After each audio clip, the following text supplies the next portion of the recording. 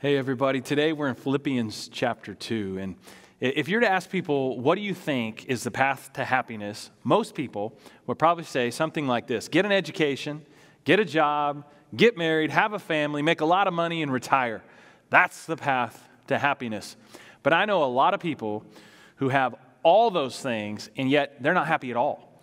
The Bible says that the path to happiness is something that you never really would think of. This isn't something you would first point to or imagine. The path to happiness, according to Scripture, is very simply through humility.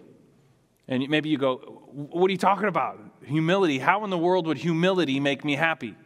Well, there are many, many reasons why humility is the key that really unlocks true happiness. And also why pride is the thing that guarantees unhappiness in our lives.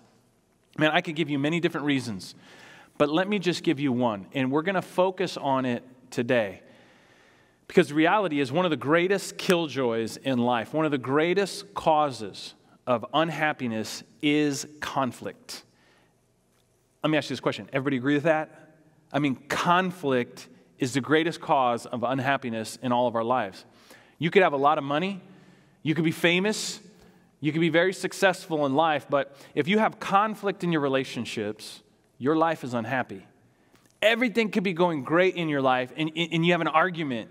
You have tension with somebody else, maybe somebody you love, and all of a sudden, that happiness, it flies out the window. You know, and if you're ever going to learn to be happy on a long-term basis, then you're going to have to learn how to have reduced conflict in your life. How do we get rid of conflict? I mean, at some level, it's not really possible to get rid of it entirely. But how do you reduce conflict in your life more and more? Listen to me now. That's where humility comes in.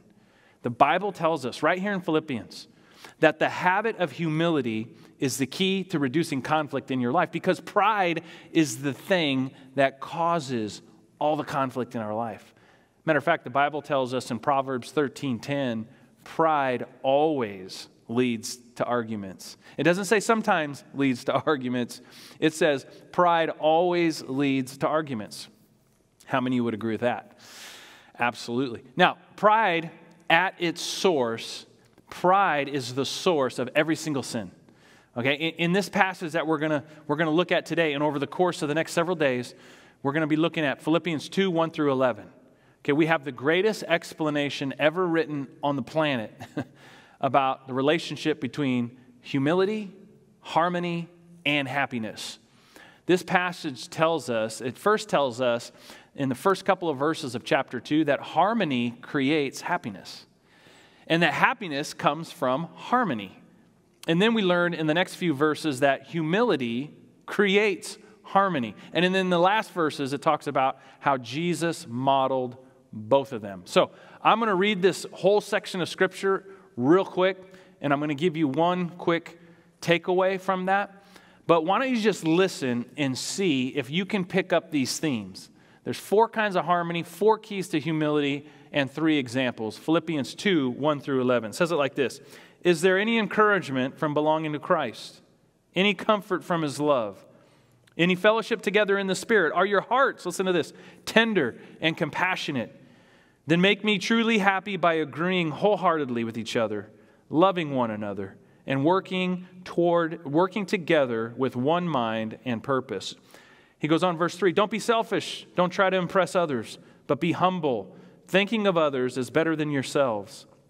Don't look out for only your own interests, but take an interest in others too. You must have the same attitude that Jesus Christ had. Though He was God, He did not think of equality with God as something to cling to. Instead, He gave up His divine privileges. He took the humble position of a slave and was born as a human being. And when He appeared in human form, He humbled Himself in obedience to God, and He died a criminal's death on a cross. Therefore, God elevated Him to the place of highest honor and gave Him the name above all names, that at the name of Jesus, every knee should bow in heaven and on earth and under the earth, and every tongue confess that Jesus Christ is Lord, to the glory of God the Father. Now, you got to understand something there. That's what's something known as the kenosis passage. We'll get into that a whole nother time, but that's Jesus at the emptying of Himself. And this is what I want to leave you with today.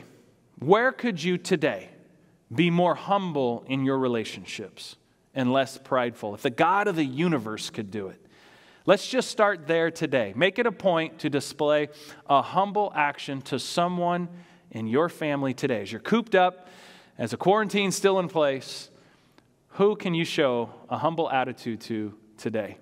Let's pray together. Father, I love these people.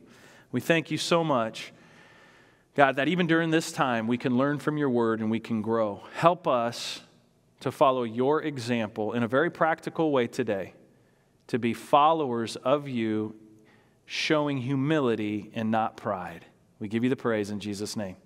Amen.